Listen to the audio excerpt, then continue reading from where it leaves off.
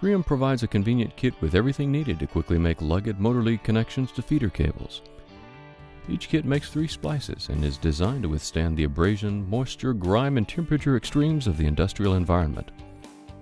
3M brand motor lead connectors meet requirements for CSA and NRTL certification. In this video, you'll see how to make a reliable pigtail splice using the 3M motor lead kit 5301. Prepare cables according to standard procedures. Check to be sure that cable sizes fit within the kit range. Then remove cable insulation for the length recommended by the terminal lug manufacturer. To gauge mastic buildup in the next step, temporarily install the lug cover over bolted lugs, leaving 1/2 inch or 13 millimeters of the lug exposed. Separate the cables and apply the mastic strip around insulation and between them at a position just onto the insulation. Build the thickness so that the overall diameter is slightly larger than the observed inside diameter of the lug cover. Press the cables together and be sure that no void exists between them. Overwrap the mastic with 1 or 2 wraps of vinyl tape.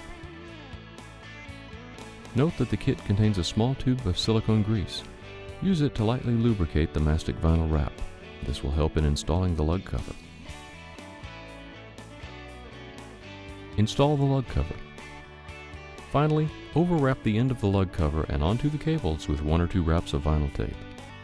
The installation is now complete.